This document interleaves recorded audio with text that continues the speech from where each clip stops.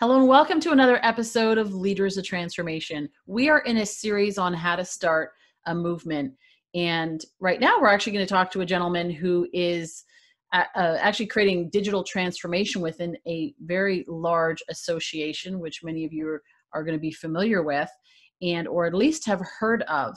And he's going to come into this. The movement had already started, if you will, and he's actually come into this and creating transformation within, kind of like halfway through, so to speak. So this is going to be a really interesting conversation. I know very valuable to you as a movement maker and aspiring leader of transformation on how you can start your movement and grow it and make the difference that you want to make. So I'm really excited to have with us here today, Todd Unger, who is the Chief Experience Officer and Senior Vice President of Marketing and Member Experience at the American Medical Association. It's a mouthful. Hi there. It is a mouthful. Thanks for having me. Yeah, it's a pleasure having you, Todd. And thanks for reaching out and recommending that we have this conversation. So you have led digital change initiatives at AOL, Time Inc., and the Daily Racing Forum. This is not new to you. And yet now you come into this new environment and you look at creating digital transformation, an organization that has been around for quite a while and is probably pretty entrenched in how they do things. So first off, what is your primary focus? What are you tasked with specifically? As Chief Experience Officer, I would say I have two roles. The first and foremost is to really amplify the impact of our mission initiatives at the AMA. And if I do a really good job at that, I will achieve my second objective, which is to grow our membership and retain more members. Got it. So what is the biggest obstacle as you came on board and are looking to kind of disrupt the way things were done before? What's been your biggest obstacle that you faced so far? Well, I'd say just on the I'll call it the consumer side, because I come from the consumer world. But on the physician side, the biggest obstacle that we face is a lack of awareness of what we do. And there are so many tremendous things that are happening on behalf of patients and physicians at this organization. It's just not been an organization that has spent a lot of time in the marketing and leveraging digital platforms to tell a story of what we're up to. And then to enable that, which I would say the biggest obstacle is the building of that entire infrastructure that constitutes experience today, which is something I think a lot of people don't really understand. When I talk about customer experience, they might think of design or they might think of customer service. But I always say that there's a theme song to customer experience today. It's Ariana Grande, and she says, "I see it, I like it, I want it, I got it." And therein lies, basically encapsulates the entire roadmap for anybody that's in marketing today, which is to create a proposition that's meaningful to people, to get it in front of the right target audience, and then to create a seamless environment where people can, opt into your product or become a member. And so all of that is in a tremendous infrastructure that you have to build and staff to make it work. And a lot of those things were new to the AMA. So it's a new language and a lot of new kind of people and a lot of new resources to bring to bear on that. So who is your customer? So we serve, this is a physician, centered organization, basically. And what we're about is being a powerful ally to those physicians and the thing that they love most, which is patient care. They got into medicine to make people better. It's a calling. So we are all about helping physicians do that. And then we also, work closely with medical students and residents, physicians as well. So those are the people that are the members, but then there are also additional service providers. Are you getting involved in that in terms of creating this story? Like I'm trying to think of who, just to put it in kind of context for people saying, okay, this is an association. So this is not a business trying to sell a widget. This is an association with members and you want to create awareness. So how do you actually do that, or who do you do that with, Yeah. right? And who do you do that to? And so how can you expand it beyond what was before? Yeah, if you think about it, I mean, we serve all physicians. The AMA is the one organization that speaks nationally, for every state and 8-state society, medical specialty. We literally run what is kind of like the House of Medicine. In fact, I just returned from San Diego last week, where it's kind of like Congress gets together and passes important health policy that then provides the direction to the folks here on what we're going to do. But you think about there's membership at the middle. We have about a little over 250,000 members. There are about 1.5 million physicians out there that we serve that are, some of whom are members. And then there are kind of concentric circles around that. So there's the industry that we're influencing in terms of the adoption of the right health technology to make sure it serves physicians and patients' needs. There's the kind of policy-making, congressional environment. There are all the other players in the healthcare space, pharmaceutical firms, other healthcare IT companies that constitute that kind of environment that we're working within. And then there's the general public. So, it kind of emanates from that core of membership and reaching all physicians through our House of Delegates and the federation of all these state medical specialty societies. Got it. So do you find that it's different than working in a company horse like racing? AOL or horse racing? Might be a little different. It's funny because I would say the context is so incredibly different in terms of being in healthcare and working with physicians, but the mechanics are very, very similar to what I was doing before. And so, in my prior role, I was, running a digital media platform. We were bringing on members with premium content, or a betting platform, and that kind of ecosystem, which is a combination of e-commerce and content marketing, is very similar to what's happening here. So I had no idea that the mechanics would be so similar, but that experience that I had before I came here, combined with the consumer marketing part of my career before digital, and every other site and operation I've ever worked on, are all coming to play here in this incredible way that I didn't expect. So what lights you up about this whole, there must be a story behind this, how you actually got to this point, and I can see it in your eyes, like you're excited about this, the potential of what you can create.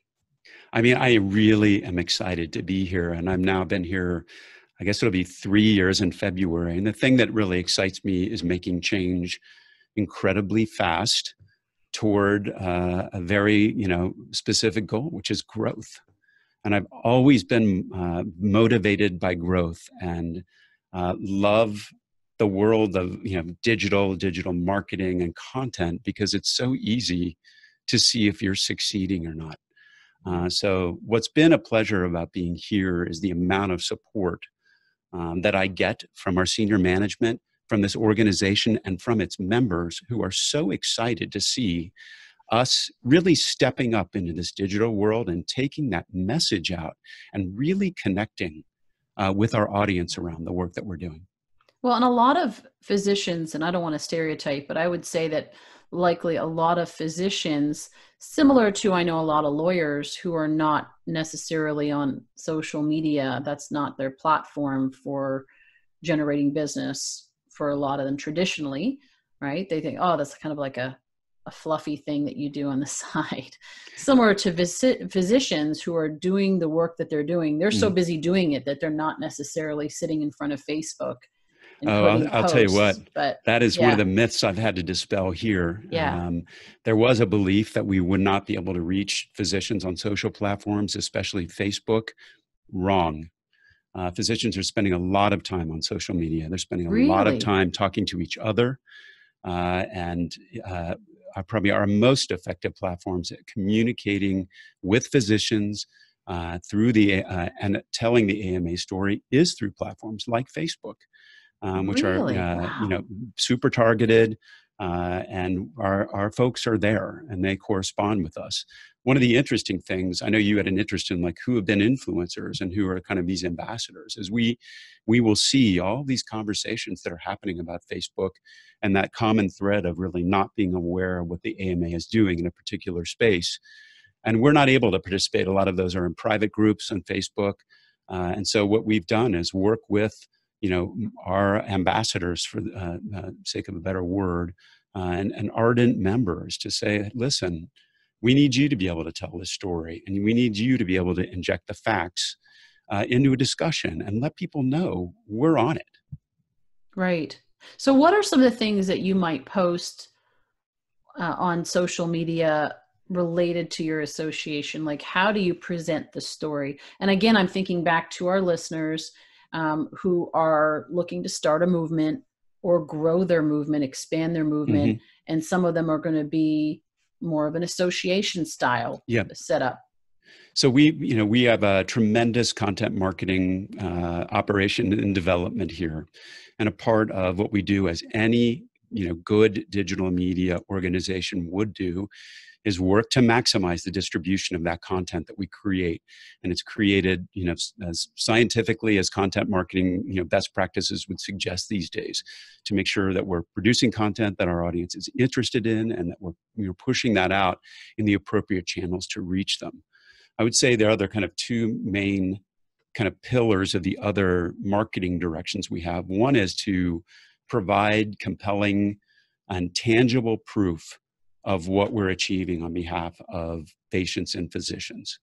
And so everything that we do through our advocacy work, we'll tell people about it. This is not an organization anymore that just waits, for someone to maybe see a press release out there. Now, here's a great example. We passed a resolution in our House last week that said the AMA, voted basically to remove all non-FDA approved devices, vaping devices. And so that gets a lot of pickup, and it's our responsibility to complement the work that our media team does to make sure the word on that goes out and we begin to enroll physicians in that movement. So there are a series of those kind of tangible things that we're doing that we weren't telling people about actively. The second part is, people's, not only do they have like a deficit of knowledge about what we're up to, they may have a very different opinion of the AMA that came from, years ago history, or something that kind of, stuck in their mind. They may have disagreed with. So a big part of what we do is to tell people this is not the AMA you remember. This is a very different organization and one that you should be part of. So one of the great things we've done just in the last month or so, it's Women in Medicine Month, which for us is now Women in Medicine, period, because we have the great fortune right now of having 3 consecutive women presidents of the AMA. Right now, it's this like kind of once in a lifetime opportunity for us to tell that story. Like, if you thought this was, a different kind of organization, it's not. We are very mission driven, diverse, and we are, accomplishing all of the things that you really care about. That is awesome. Well, and yes, there would be a lot of pickup to that, even just women leaders, and that's certainly a hot topic. So what are some considerations that you have had to take into consideration as you've taken on this role? And even for yourself, maybe that's mm-hmm. part of it is, you may have had physicians that are saying, well, what does this person know about our industry? Coming from the, different background that you had. So what are some of the considerations that you needed coming in? So some of the listeners, well, all the listeners in some form or fashion are leaders. I believe that we're all leaders, right? Because we're leaders of transformation. Some of us are aspiring, some of us are further down the path. But as leaders, as you go in and you want to affect change, and you go into an organization, and we always hear, we hear those stories, right, of leaders that come in and they start shaking things up right off the bat, and they get resistance from that. And we talked briefly about that earlier. but also even just, when you're making changes at any point, right? Like there are some considerations that you need to take when you're dealing with many people with many different backgrounds. You talk about diversity, many different viewpoints, life experiences, biases, and so forth. What are some of the things that you've needed to take into consideration so that you can have a unified member base and, like you said, grow that member base significantly? Yeah, I would say, going back to your earlier part, there's a term I really love. It's called productive disruptor. It's a term I actually got from Russell Reynolds, the folks that brought me here. But it's about a person that can come in and lead a transformation, but not be essentially a bull in a china shop and just kind of upset anything, upset everything with highfalutin ideas about digital transformation. This is brass tacks. I mean, I got brought in, initially with a very, very specific focus on how to grow our membership, especially how do we enroll more physicians and keep them as part of this organization. So this is it was very directed when I first got here. And one thing I discovered very quickly that I really love, and I love our members and I love working with physicians, is because they're very data driven. This is like part and parcel of being a physician. Is you are about the data, you're about the research, you're about trying new things, seeing how it works, and if it works, then that becomes part of like practice. And so what I do here is very similar to that. I don't make up the stuff. They do all the work. Our advocacy team does all of the work. We have all these subject matter experts who are doing this amazing work. I just need to tell more people about them.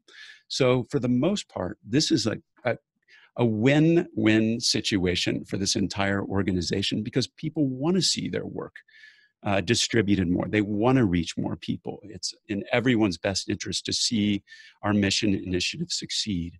And the way that I was able to do that, I think, was to kind of bring these worlds of mission and membership together.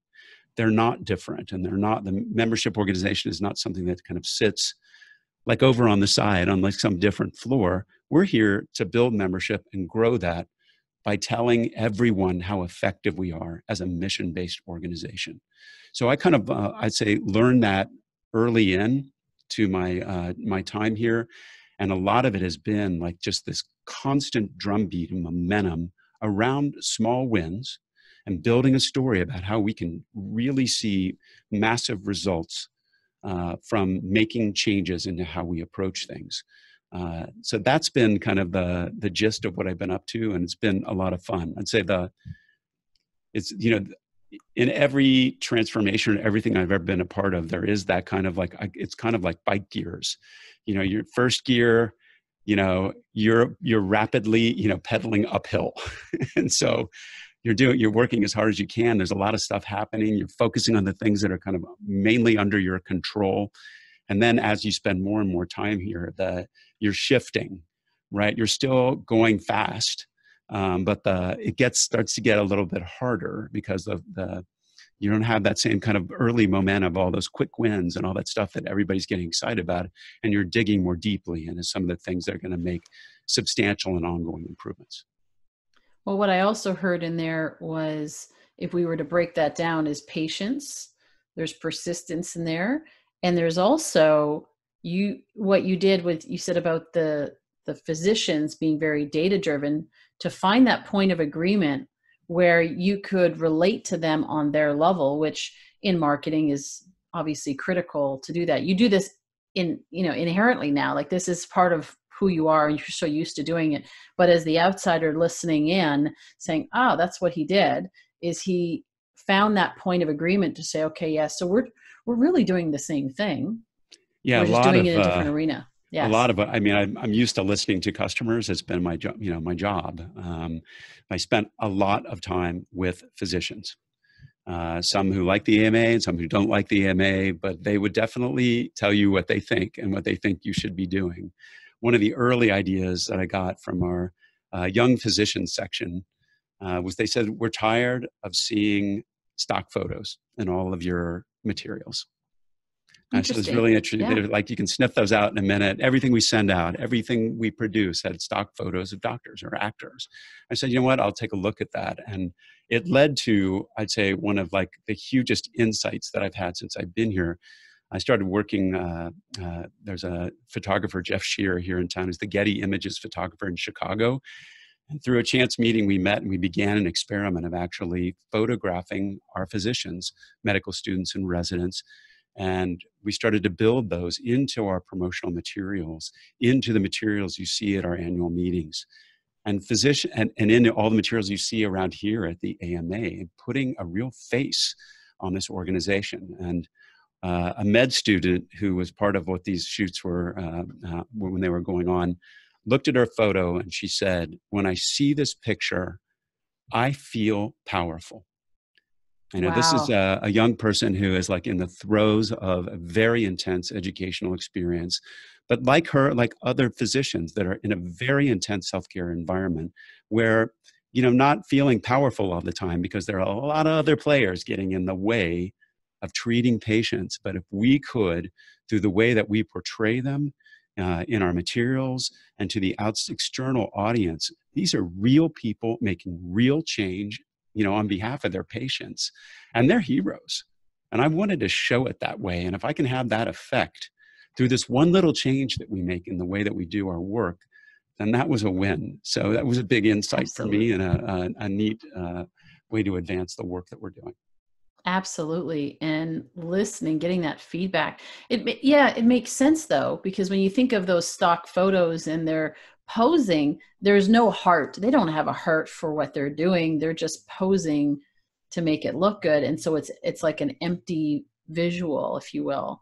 Yeah, Might one be of well done, but yeah. still an empty visual. We Yeah. so I mentioned we have our our two big meetings a year, and now when physicians, students, residents walk into this enormous, there are 2,000 people at this event, and they walk in and they see the faces of their fellow physicians, on 20-foot banners hanging from the ceiling or on these big pillars at the entryway. It it really changes Yeah. how they see themselves and the sense of power they feel as physicians, and the sense of power that comes by being a part of this organization. So that is Yeah. a small change that you can make, but it is I've figured that it's an important part of customer experience is the marketing, Absolutely. and so you can't forget that. Absolutely. Yeah, and you're actually showcasing, like you said, they're heroes, and you're showcasing those heroes. Yeah, There's also something to aspire to, that one day maybe my picture will be on there as well. There's that as yeah. well. So very, very cool. So what do you envision the future of the AMA to be? What do you, I mean, growth, obviously, and is there some specific outcome that you're looking for beyond that? I mean, for us, again, we go back to that being a powerful ally to physicians in patient care. And the way that we come to be able to explain what it is that we do has come a long way. So we represent physicians with a unified voice. We remove the obstacles between them and patient care. We are leading the charge on the public health crises that physicians and patients face today, and we're driving the future of medicine. So for us, it's having that single-minded focus on putting points on the board in those areas and truly serving our audience and the patients that they serve, and making sure they're aware of what we're doing for them. And if we do that really well, then we will see continuous and more dramatic growth in our membership. So we're about to close what will be our 9th consecutive year of membership growth, especially in that ever important physician category. This is a big win for us, a big win for our organization. And I think if you just look at the papers and kind of look what's out there, you're seeing the AMA's name a lot more, because we are really making that effort to let people know what we're doing. So, of all of the physicians, and I don't know what the numbers are, you probably know the numbers, of how many physicians there are across the US, how many are actually part of the association? So I think it's always really important. You say there are about 1.5 million physicians out there, students and residents. We represent all of them. So we are that unified voice where everybody comes together and generates what is the health policy that guides physicians and the rest of the healthcare industry through our House of Delegates. And that is an amazing thing to see in action, which I get the privilege of doing twice a year. Of that, there are smaller subsets. We're reaching 1.3 million unique users a month through the AMA's, just the AMA website. And then we have about 255,000 members. And so again, think about concentric circles of the different degrees of their engagement with the AMA. Yeah.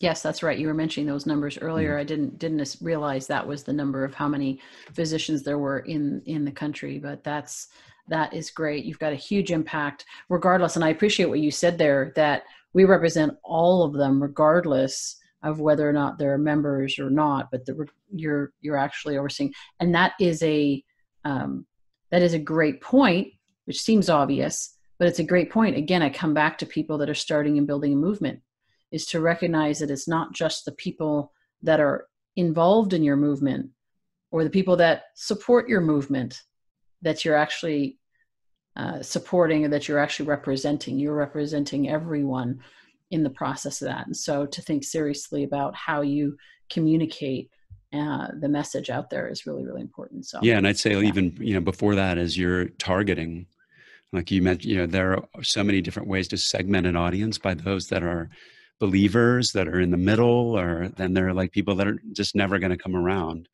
Then there are other layers of that based on what people are interested in.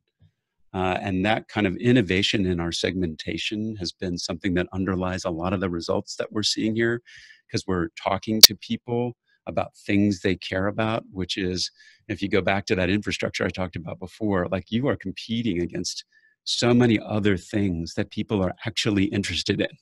So you've got to pry them away from Netflix and pry them away from their passion for medicine or whatever it is, and be a thing they care about. Yes. If you want to break through. Yes.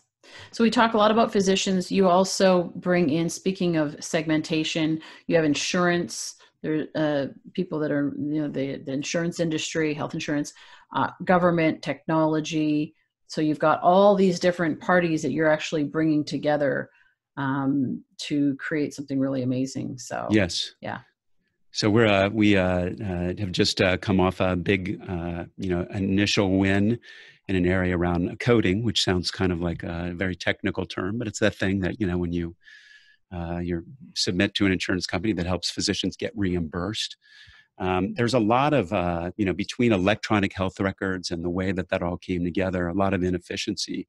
That's one of those obstacles that really stands between physicians and patients, in that they spend, on average, for every hour that they're with a patient talking directly to them, 2 hours doing paperwork and sitting behind a computer screen.